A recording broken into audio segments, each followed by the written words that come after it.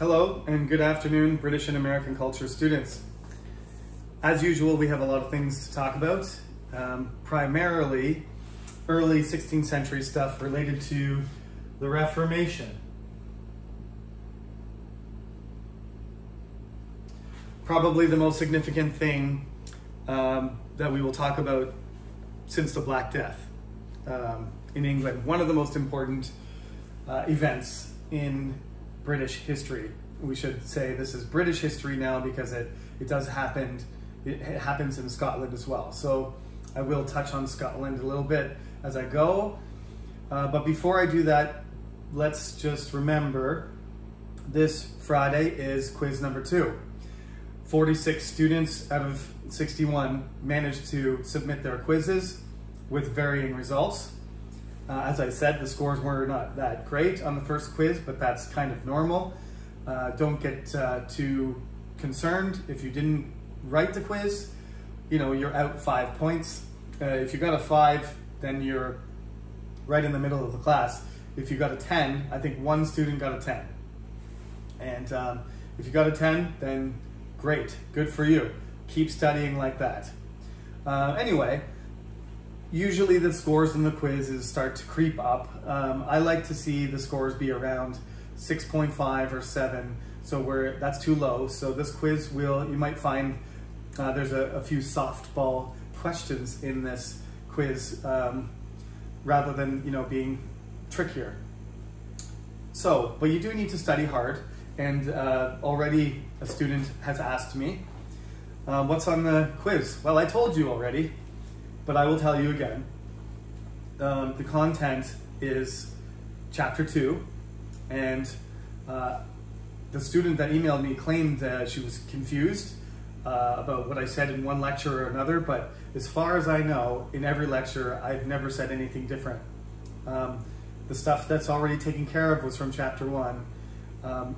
Unsettling the Great Chain of Being, that's the title of chapter 2, and anything within the space of chapter 2 is fair game. So I mentioned the War of the Roses briefly. I said you don't need to worry about that because I'm going to add that in later. But I did tell you a little bit about Richard and Henry II and him chewing on the carpet, and the shrine to Thomas Becket that was so important to medieval life, and the fact that they took pilgrimages there, and that Canterbury Tales was written by Chaucer. All that stuff, the Black Death, the famine, the weather changed, and there was, virulent sheep and cows running around that were sick, and the crops failed at the same time, really wet, cold weather.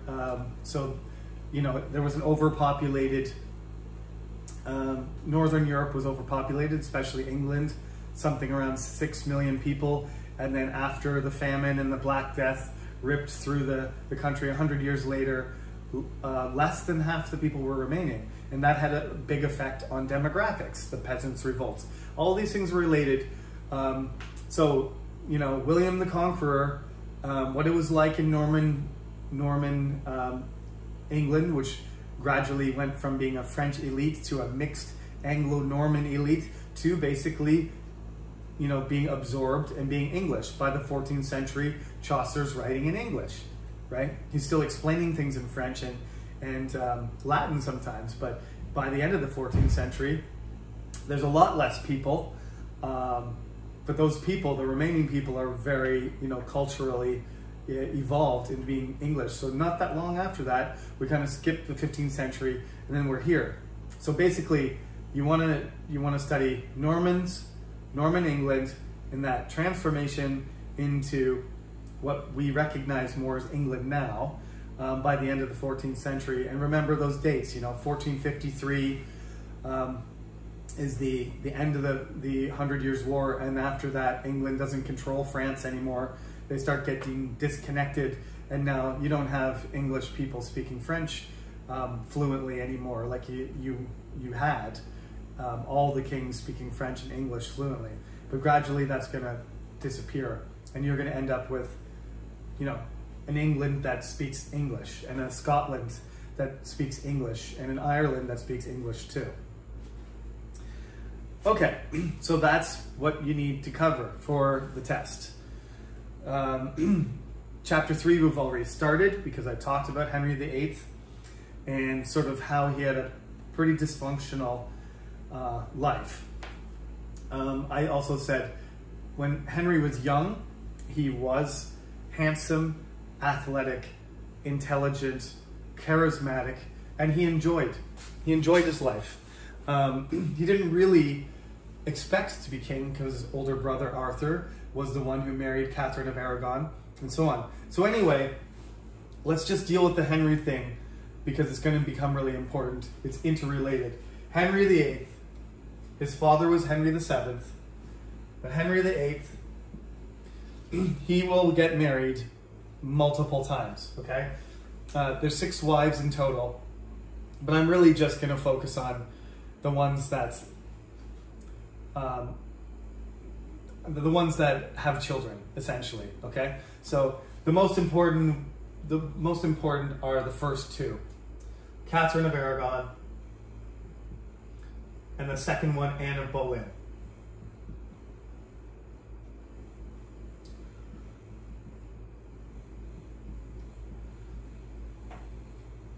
And stories are great for illustrating points, but basically the point here is there were already lots of checks on the king's power, so there was not very much room for Henry to maneuver here.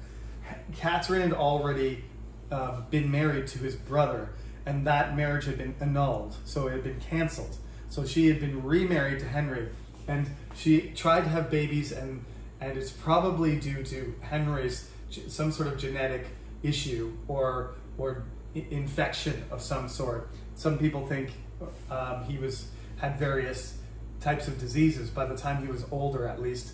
But at this point, he's pretty young, so she gets pregnant many times, and she loses babies, boys and girls.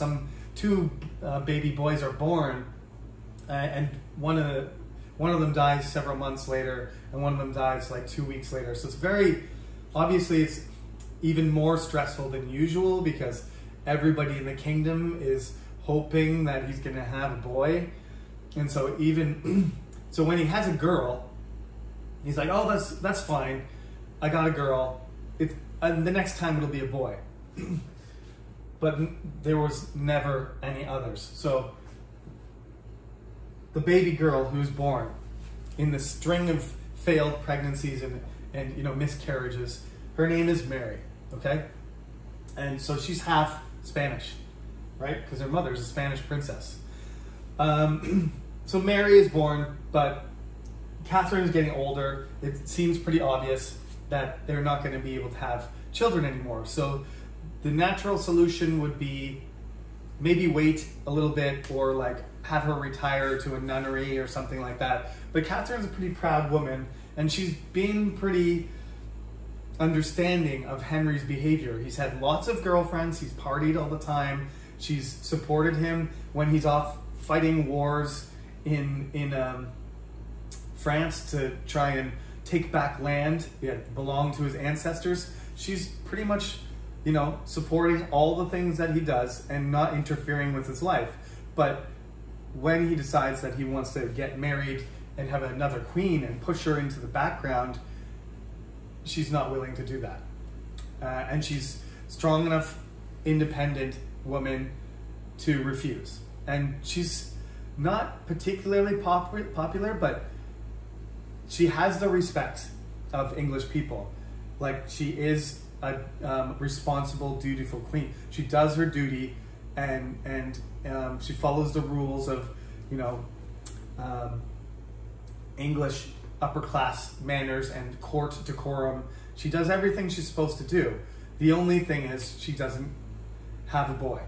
So I wouldn't say Henry loves her, because Henry's not that. I mean, he says that he loves her sometimes, and it seems like he might love her, but he changes his mind. He's very mercurial. His emotions and passions cool and heat up. Like, he very easily, condemns people to death that he seems to really respect before. But anyway, he does care for his wife. And the only solution to this really is for her to, you know, the whole thing, him to disavow his daughter and his wife, and for her not to be queen anymore. She doesn't want to do that, so the only thing that he can do is get a divorce. So he tries to get a divorce from the Pope. But the Pope says, no, you can't have a divorce. Catherine's relatives are in very powerful positions in the Holy Roman Empire, in Germany, in Austria, and on the other side of Italy, in Spain. And they are the supporters of the Catholic Church. The Pope needs the support of these great kings of big kingdoms. England is not a big kingdom at this point. Spain is much, much more powerful. It's not even close. Same thing with the Holy Roman Empire and France. These kingdoms are getting larger and more powerful, and England is getting weaker. So Henry doesn't have any ability to pressure the Pope, even though when he was young and he condemned Martin Luther for his Reformation, for trying to change the church. One of the popes actually gave him the title Defender of the Faith. Henry VIII, Defender of the Faith, which means defender of Christianity.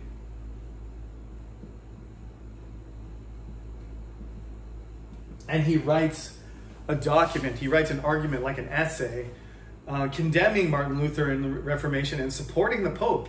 This is Henry, the same guy. But now he wants a divorce and the Pope won't give it to him. So this is the trigger for him to say, you know what? I don't like listening to anyone anyway. I don't like listening to anyone ever. So this Pope can't tell me what to do. What I'm going to do is I'm going to change the English law and make the English church under the power of the government, under my power instead. I'm going to make myself the head of the church. So this act of supremacy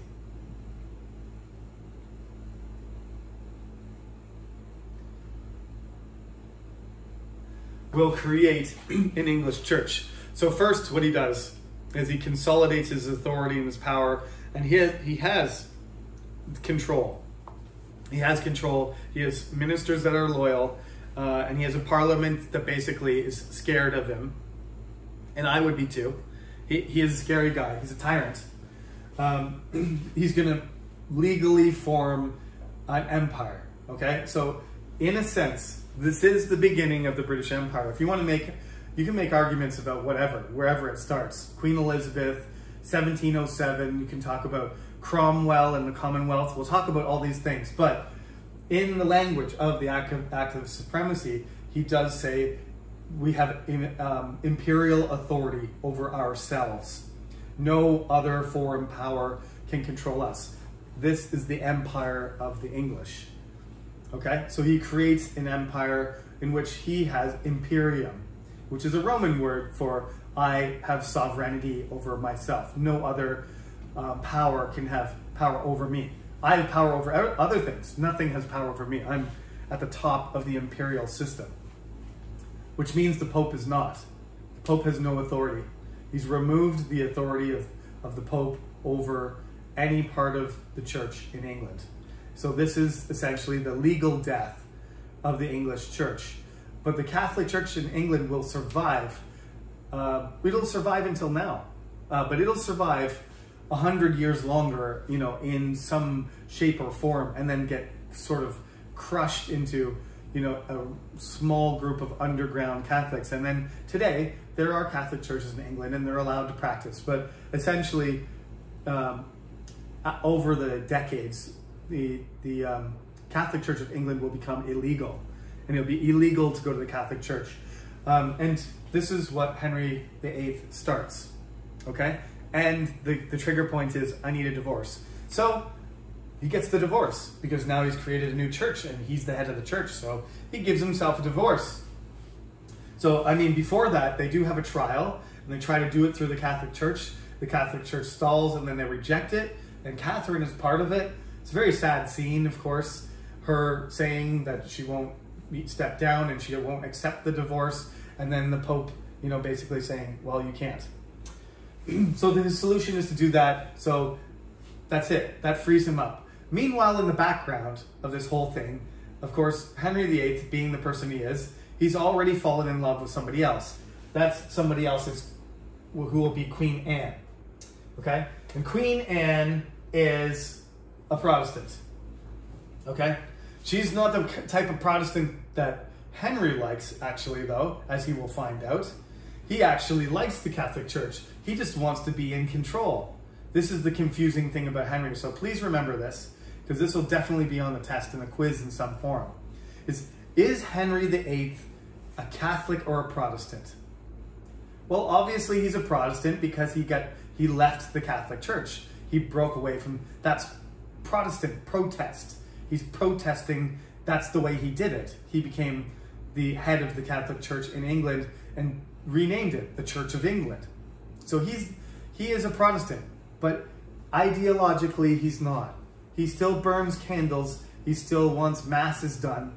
Everything he does for the rest of his life. He grew up a Catholic. He believes he's going to hell if he doesn't pray and use candles and go to mass.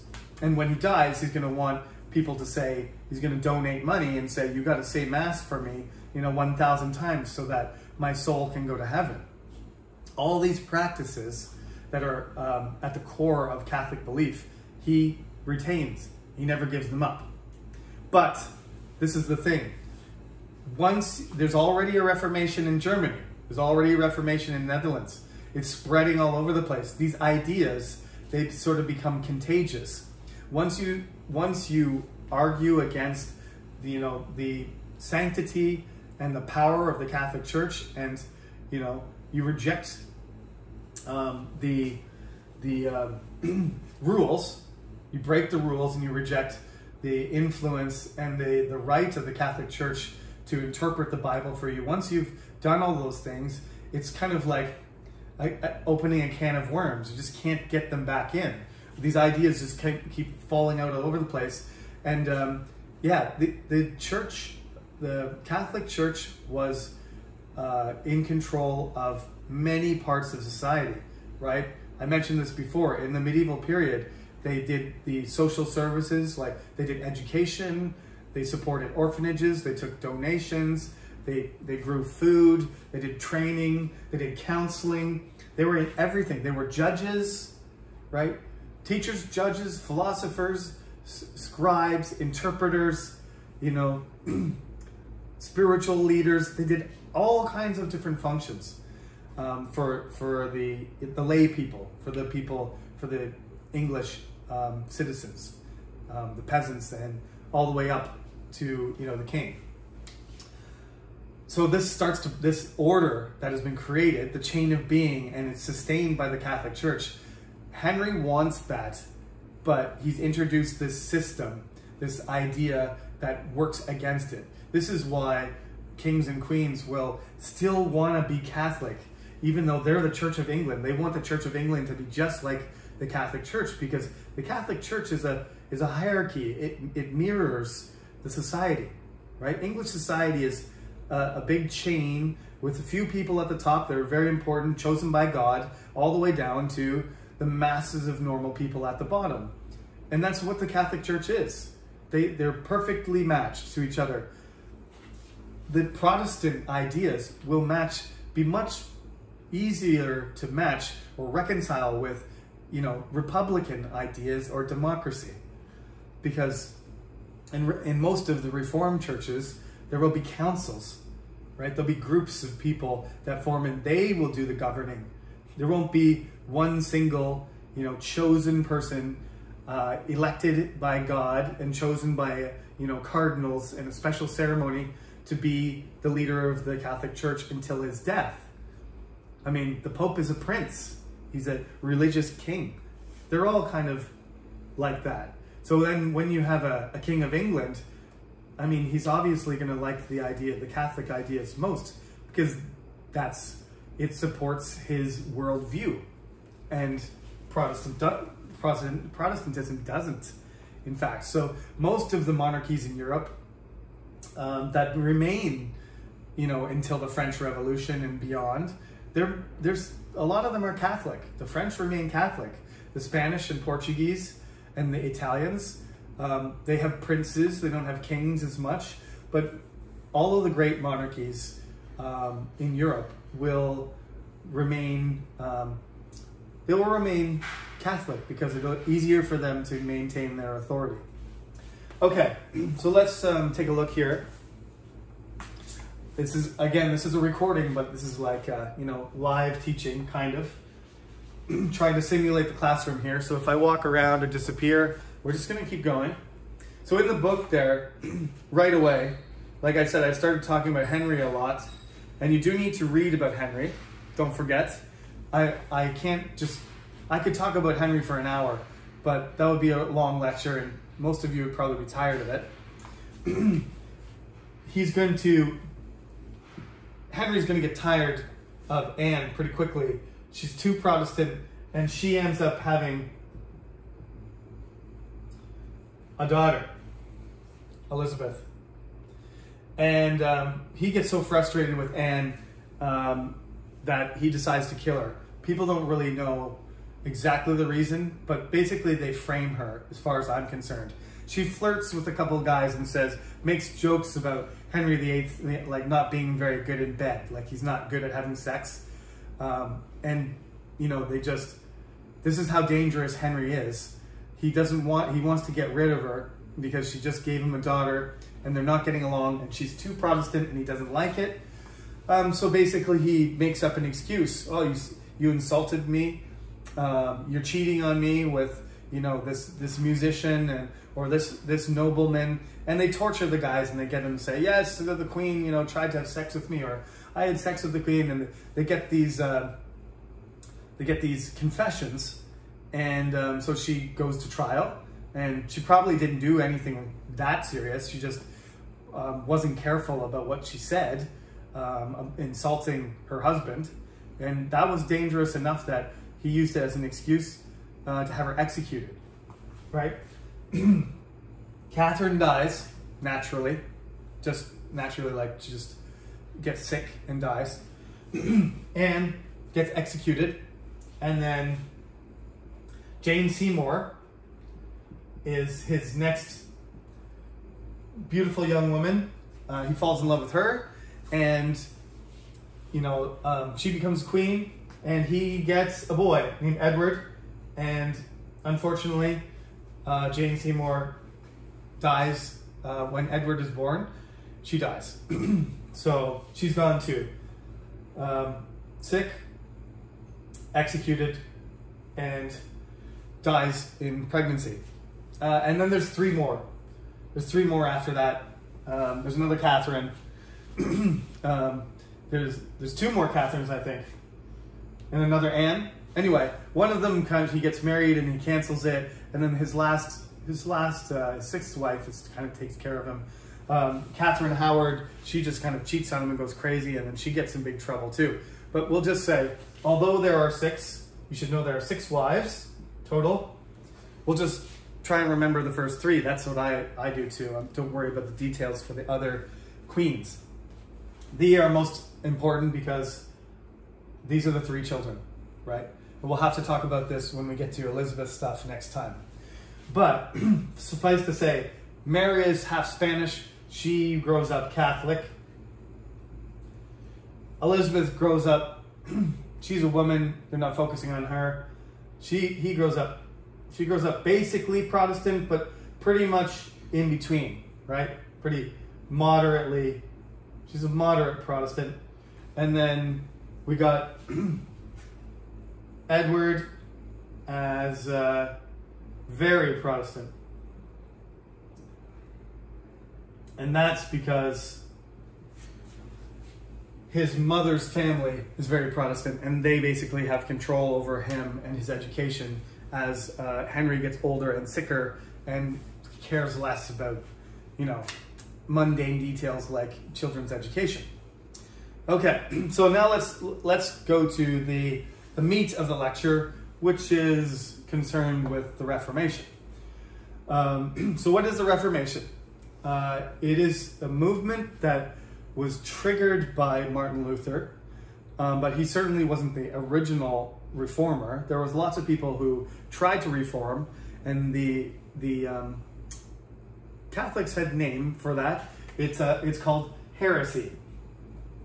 Right? So just like the Lollards, and that's why we talked about John Wycliffe, because he was an Oxford-educated, English priest, and he thought that we should have an English Bible, and then we should be able to teach things, right? And we should interpret the Bible for ourselves. And he thought the church land should be repossessed by the public and redistributed because the church was corrupt and too wealthy. These are very similar ideas to Martin Luther. But basically, Martin Luther was in the right place at the right time. And probably, I can just imagine him, he apparently loved to drink. So maybe he had too many beers one night and he was just raging about all the problems in the Catholic Church. And he's like, know what? I'm going to write all of these ideas in a huge list, and I'm going to nail them to the front of the church. And everybody that's drinking with him is like, no, don't do it, Martin. Don't do it. Just go home and go to bed. And he's like, no, I'm going to do it. And then he goes over there and he nails it there. And the next morning, he wakes up late. He's like, oh man, I got to go to the church and do my stuff and, study and pray and do all my duties. And then he's like, oh, what did I do last night? Oh yeah. Oh my God. I put that letter on the church door. And it's too late. Everybody's seen it. And what the Catholic Church would do to people like that is they would call them for a trial and investigate them. If you were in Spain, you would be visited by somebody called an inquisitor. There's a Spanish Inquisition, and they go around searching. They're kind of investigators. They search around for people spreading, counter-Catholic ideas of any kind, any religion that's not Catholic, anything that's against, any propaganda or messages against the Catholic Church, and they torture them and they kill them. So, the punishment for a heretic is burning to death.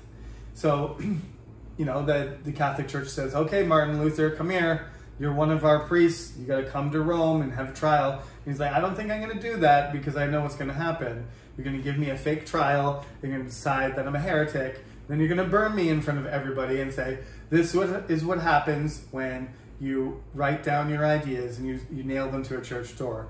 You burn, in a bonfire like Martin Luther. So he gets sheltered by some princes and wealthy people in Germany.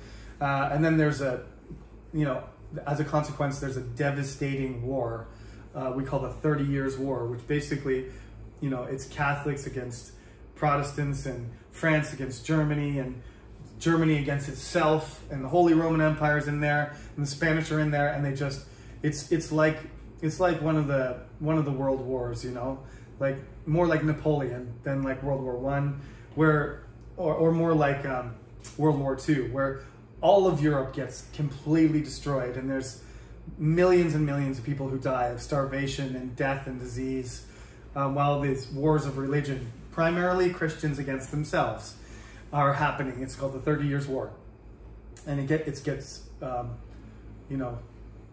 kicked off by these tensions between different countries and excuses over religion and interpretation and practice and power, right? England is not involved in this, so this spares England a lot of damage that especially Germany suffers. They say it took 100 years for Germany or 200 years for Germany to recover from this damage.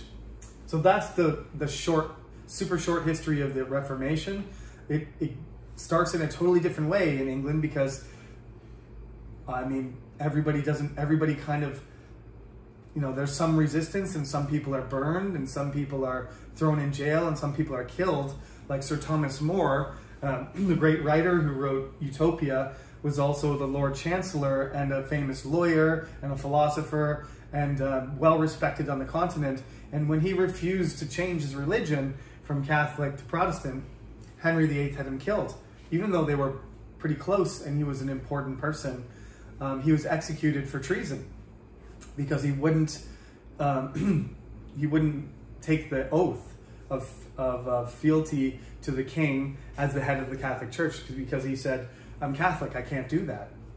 And so Henry said, then off with your head. So what does it mean to be Catholic versus Protestant? It's much more difficult to talk about Protestants because there's so many different types of Protestants. So we'll talk about Catholic first. So basically Catholic is the traditional religion, the Christian religion, the original one. And Protestant is a break-off religion that it breaks off into many different parts. And it keeps splitting because they can't agree with each other. Part of the attraction and the advantage and the disadvantage of the Catholic Church is that it has one set of rules, it has one pope, and like all the authority is from one place. So there's not going to be as much friction between different versions. But at the same time, you know, Catholic religion has also adapted so much. You know, the Catholic Church in Sweden, the Catholic Church in England and Spain and Italy, you know, they're not the same. Poland, they're not the same. They've even in towns, they have their own saints, they have their own sort of customized rituals and everything. So the Catholic Church is really a big kind of, you know, encompassing theology that absorbs things into it. But basically, there's fundamental things you got to follow, and if you don't, then yeah, this is a heresy. It happens periodically. It doesn't happen very often in England. Just basically Wycliffe and the Lollards. Other than that, England doesn't really have heresies, but there's heresies all over the place. Arian heresies, the Coptic, you know, church in Egypt, is it really, you know, part of the Christian church? And even, you know, Eastern Orthodox, Greek and Russian Orthodox and Serbian Orthodox, are those, you know, legitimate? At some point, the Catholic Church, you know, breaks with them and says, you're not the Christian church, we are. Okay, so this has happened many times before. The Great Schism is the name of the section, but that's really not a good name because there's more than one Great Schism. Even during the 100 Years' War, there's two popes at one point. There's one in France and one in Italy, and like the Catholic Church almost rips in half, partly because, as I told you, so many priests that were well-trained and good people died, and they were replaced by selfish, untrained, uncommitted, less enthusiastic people, and that the church, the reputation of the church went down because the quality of their staff, of their priests and nuns and abbots and all of their representatives declined. So what are the core ideas of Catholicism? It's easy to kind of just everything the Catholics say the Protestants are against, protesting against. So we got, you know, there's a Pope, a strict hierarchy with the Pope at its head. The Anglican Church, that's Protestant, does have the king at the head of the church. So Anglican is kind of a hybrid, but basically work with me here. These are the basic things, okay? So there's a Pope. Catholic Church is the Pope. Other places don't have the Pope. There's ceremonies that are elaborate. There's celebrations and festivals, including, you know, drinking church ale after church on Sunday, which Protestants don't do that. If Protestants drink, they drink in moderation. They don't just, you know, get drunk Sunday afternoon right after church. Not that all Catholics do that, but I mean, they could do that. They could indulge, and that's fine for some churches in Catholic Church, but generally frowned upon by any Protestant church. They have decorative sanctuaries, ornate sculptures, and stained glass windows. They're beautiful. It's artistic. And mostly, you know, Protestant churches are plain. They worship saints and the Virgin Mary, not just God and Jesus. The only Bible permitted and available is the Latin translated from the Greek, the Vulgate, it's called. The scriptures can only be interpreted by ordained clergy. You can't figure out what the Bible means by yourself unless you're specially trained by the Catholic Church. So, in contrast, all of these different versions, and they are different, the Protestants, and we'll talk about that later. But these are the basic characteristics, core ideas of Protestant churches. Church is governed by a seminary, which they said, a group, and they have an elected leader, some kind of moderator, various types, but some kind of group, some kind of council. There's an emphasis placed on simple worship services, So simpler is better. Just focus on the Bible and the words and the message, not the atmosphere or the architecture or whatever. Thus, sanctuaries are built to be plain and functional. Worship of false idols is forbidden because you can't do that in the Old Testament. That's one of their main things. You can't worship a saint. You can't take a figurine of the Virgin Mary and then pray to that and put candles around it. That's wrong. Anyone is entitled to interpret the Word of God, and the Bible can be written in your local regional language called a vernacular. So the vernacular in England would be English, and the vernacular in Netherlands would be Dutch, and they create Bibles in their own language. Yeah, so it goes on. This is at the beginning of the chapter. We're talking about pages, 93 forward. You need to read all these pages over to fill in the gaps that I'm not telling you the complete story. I'm just kind of giving you the rundown of the most important parts. So take a look at what it says. It says one type, and I want to explain this one right now. Puritanism, what we call Puritans. I'm going to discuss this quick because these people are not popular or powerful yet, but they represent sort of the radical Protestant side. If you look at this as a continuum, and you've got super Catholic Spanish Inquisition over here, like, if you don't do exactly what we say, we're going to find you, torture you, and kill you. That's the radical Roman Catholic side. On the other side, you've got radical Protestants, which the Puritans, to a certain extent, fall on that side of the scale. Basically, I would say one way of characterizing the Anglican Church is that it's half and half. It's a mixture of Protestant and Catholic. So the best description I've ever heard is by a history professor. I'm not certain at the moment who it was, but what he did is he said, Anglican is a religion that looks Catholic and thinks Protestant. Okay, so the ideas of the Church of England are Protestant, but on the outside they have bishops' hats, they have people called bishops, and they have candles and sanctuaries and everything like that. But the ideas that they follow, the English Bible, the interpretation, right? Priests are allowed to marry. The flexibility of worship styles is Protestant, not Catholic. Okay, so Puritanism is basically this English radical Protestantism. Being called a Puritan was not a compliment. It means pure. Pure sounds like a good thing, but actually it meant like too pure. It meant that you've gone too far and that you're obsessed, and you're like a crazy person that's obsessed with purity in an unhealthy way. So they basically just stripped everything down, everything that I said. No work on Sunday, Mosaic law. So, if you're cheating on your husband or your wife, basically you should be put to death, right?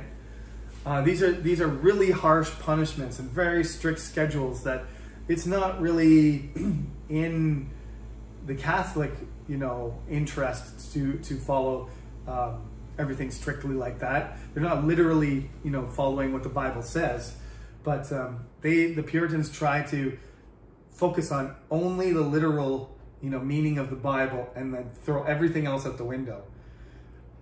All the ceremonial stuff and everything, and they end up being actually very, very committed, almost like, fanatical. So the thing is, there's not as many of them because it's a very hard lifestyle, and you do have to be kind of really zoned in on your religious purpose and committed to what you believe.